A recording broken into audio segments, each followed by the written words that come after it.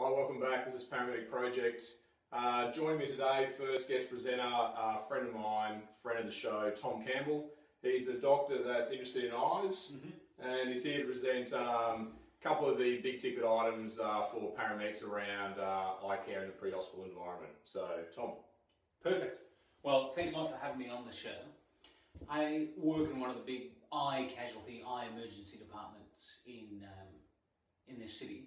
And I think that there's two things that paramedics should really know about the acute care of eye injuries. And that's penetrating eye injuries, number one, which we'll talk about today, and then acid and alkali burns, which we'll talk about in the future. All right, awesome. Perfect. Now, the thing with penetrating eye injuries is that they're potentially a devastating injury that can lead to loss of the eye and even loss of the other eye. And that can range from being very subtle to being incredibly dramatic and horrifying. Right. Now, what we need to think about is the mechanism of injury when we arrive on scene suspicious for the kind of injury that could lead to an intraocular or penetrating eye injury. Now, those kinds of things are metal-on-metal activities, so you're banging a hammer onto something, you're grinding. With those kinds of high-speed metal-on-metal activities, you have to think that something can penetrate the eye, because little bits of metal can shoot off and go inside the eye.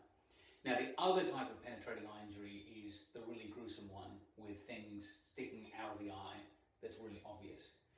Now, with first aid to the penetrating eye injury, you need to think about it first so that you make people at the hospital where you're delivering the patient aware of it, and you need to think about what kind of hospital is appropriate for this person. If you think they might have a penetrating eye injury or an intraocular foreign body, you have to start thinking about taking them to a place where they can fix that. A hospital with ophthalmology there. Transport to definitive care. Exactly, exactly. Now, what you need to do is when you're suspicious of a penetrating eye injury, or you know that there's a penetrating eye injury, is prevent further injury to the eye. And the best way to do that is to protect the eye. Now, the best way is with a pre-prepared eye pad, which you place across the injured eye.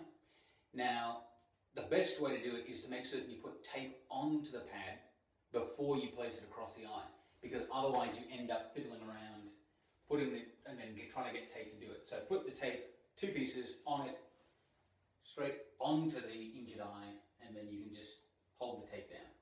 Now the eye is protected. But lots of times you won't have an eye pad available to you. What you can do is use any kind of cup. So here I've got a styrofoam cup, but any kind of plastic cup where you just cut it to the right size, put it over the eye, tape onto it, and you can just tape it into place. Now this is a perfectly appropriate eye shield, and what it does is prevents further injury to the eye and further compression onto the eye. So you said then cut it to the right size. So what is the right size as far as you're concerned of that? Are we talking length, are we talking diameter of the cup do you cut it to, or?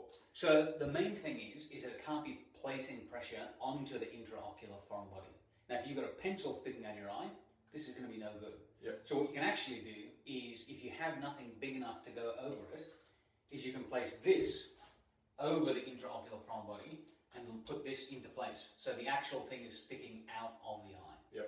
Now, most of the time, an ordinary cup is good enough for most penetrating eye injuries, and it really doesn't matter how big. You can't be too big, really, but you can be too small. And what about the actual size of the size of the cup? So it's important, like if you've got a paediatric patient, for example, it's important that as long as we're not actually pushing on the soft tissue of the eye, is that right? We want that to sort of go on the hard sort of.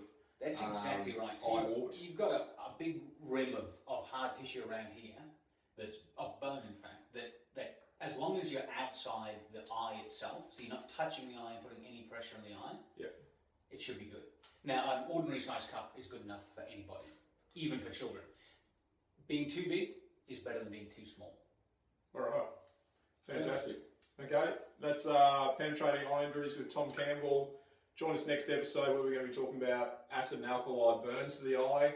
The second big topic on eye trauma in the pre-hospital environment. Perfect. Thanks. See you again. Thanks for joining us.